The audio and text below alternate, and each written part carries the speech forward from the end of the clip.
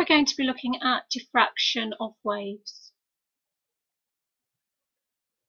Diffraction is the spreading out of a wave as it passes through a gap or moves around a corner. The orange lines are representing the wavefronts. That is, for example, the crest of the wave.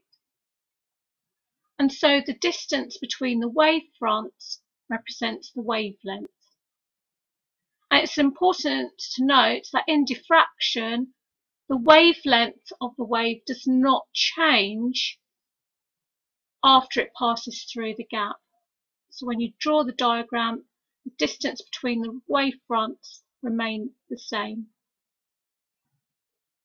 The reason why the waves spread as they pass through a gap is because we can consider that at the gap, the waves act as point sources. So that means from each point source, the waves spread out in all directions.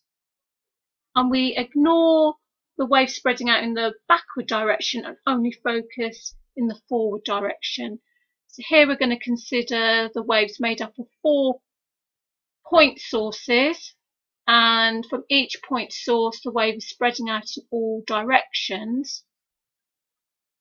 So the resulting pattern is found from the superposition of these waves. So the superposition means the addition of all these waves. And so we'll get this spreading out, this curve effect.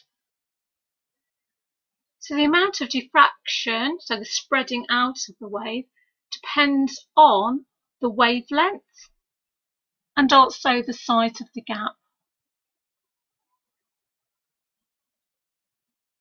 You can see from these 2 diagrams that for a given wavelength, if the size of the gap is too large, you get less diffraction, less spreading out of the wave. So the narrower the gap,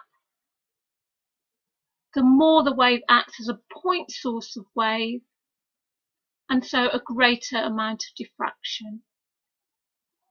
These diagrams are showing you that for the same size of gap, if the wavelength is too small, you have less diffraction. So the longer the wavelength, and that is as it gets closer to equaling the size of the gap, the greater the amount of diffraction. And you actually get maximum diffraction when the wavelength equals the size of the gap. So how can you hear but not see around corners? Well, it's all got to do about diffraction of sound and light. So here's some values. So a typical width of the door we could say is approximately 1 metre. A typical value of the wavelength of sound waves we could say is about 1 metre. However, the wavelength of light is around about 10 to the minus 7 metres. So the wavelength of sound is approximately equal to the size of the door, the size of our gap. So we're going to get a significant amount of diffraction, and that's why we can hear the sound beyond the corner of the door. However, the wavelength of light is much, much less than the size of the door, the size of the gap.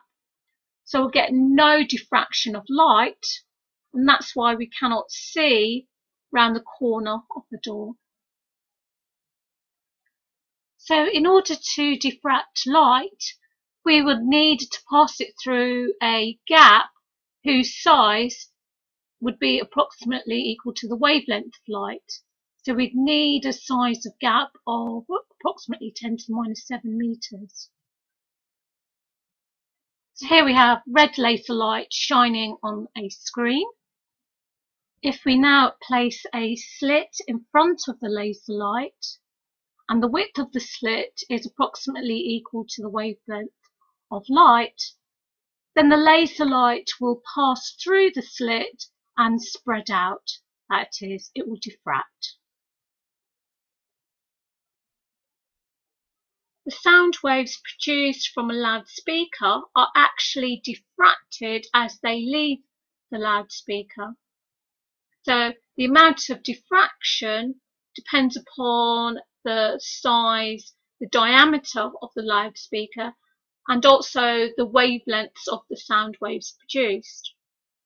So high fidelity speakers have a large diameter speaker called the woofer, which maximizes the diffraction for low frequency sound waves.